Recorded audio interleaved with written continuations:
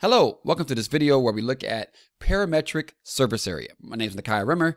I'm happy to help you through this journey. Thank you for watching. Hopefully you find it useful. So surface area will be attained by taking a curve and revolving it around either the x-axis or the y-axis. And so functions could be y as a function of x or x as a function of y. And now we want to be able to consider where we have x as a function of t and y also a function of t. T is our parameter. And t lives between some known values, a and b. All right. And so we have ds, which is our small piece of arc length.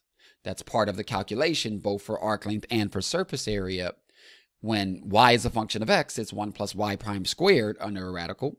When x is a function of y, it's 1 plus x prime squared under the radical. And that integral is with respect to y. But when you have x as a function of t and y as a function of t, it is dx dt squared plus dy dt squared, all underneath a radical, and your integral is with respect to t. Okay, let's remember what's going on with surface area. When you revolve around the x-axis, it turns out that your radius is y, but you can't have a y in a t integral, so you got to replace y. What are you going to replace it with? Go back to the parametric equations. You'll have the y is equal to g of t, so replace that radius y with that formula t, and then you'll be able to hopefully integrate the formula that you have there. And the integral is going to go from a to b because that's what t does. All right. If you're going around the y-axis, then your radius is no longer y. Your radius is equal to x. Can't have x in a t integral. Replace what x is. Go back to the parametric equations. You'll find that x is f of t. All right. So these are the two setups, depending on which one you have, which axis you're rotating about. Let's look at an example. So x is 2 root t, y is 1 minus t, and we're going for t's between 0 and 15. Now, you don't have to have a graph, but it's helpful to have a sketch to make sure you understand what's going on with the curve. So when t is 0, at least know the endpoint. So when t is 0, you'll have x is 0 and y is 1. You'll be on the y-axis, and then here's what the graph will look like. You're revolving around the y-axis. And so just to help you remember what's going on with the radius, like why is the radius equal to that? What you're doing is you're getting the distance for a typical place on the curve. You're getting a distance it is away from your rotation axis. That horizontal distance is x. Your radius is x.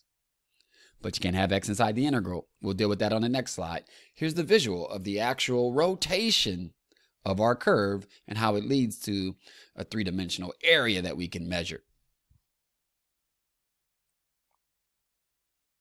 Our job, how much purple paint will we use to paint this shape, either inside or outside, doesn't matter. All right, let's go to the next slide to do that computation.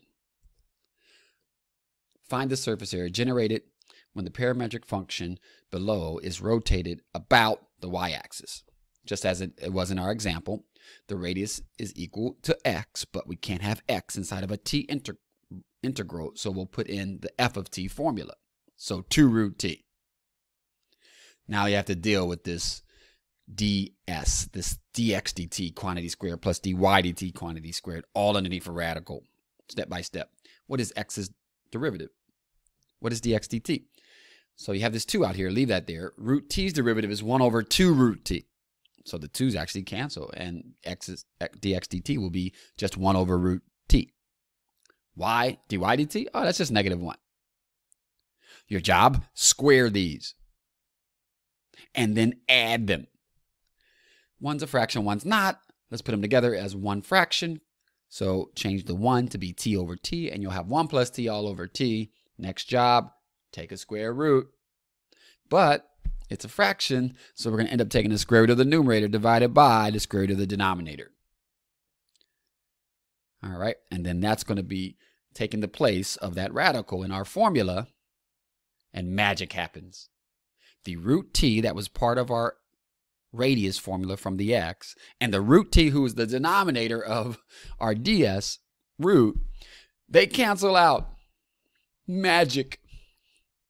And we arrive at an integral that is very doable. The 2's they can come outside with as a 4. The pi can come outside. The integral goes from 0 to 15 because that's what t does. And you're just integrating 1 plus t underneath a radical.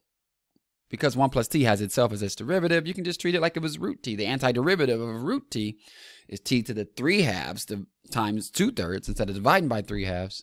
So we're going to have the same thing. 1 plus t to the 3/2 times 2/3. Our job, plug a 15 in, plug a 0 in. And those numbers are specially chosen, so it's computable without a calculator. 15 plus 1 is 16. 16 to the 3/2 is doable because you'll take the square root first and get a 4, and then you'll cube and get a 64. And then 1 to the 3/2 is just a 1. Outside, the 2/3 from integration multiplied by the 4 pi to give you 8 pi over 3. Keep the constants outside. Don't put them in. 64 minus 1 is 63, and amazingly, 63 is divisible by 3. It's crazy. So we don't have a fraction.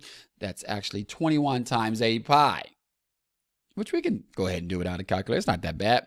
The final answer is how much paint, purple paint, that was necessary in the previous animation that we had. 168 pi. It's area, so units squared. All right. Thanks for watching. My name is Nakia. Remember, please like and subscribe. Comment down below. Hope you got something out of this. I'm put it up for my students, but hopefully anybody who's watching can understand it and follow it. And I'll be sure to post more videos. Let me know in the comments if you want to see certain videos about certain topics. And I'll see you in the next video. Thanks again.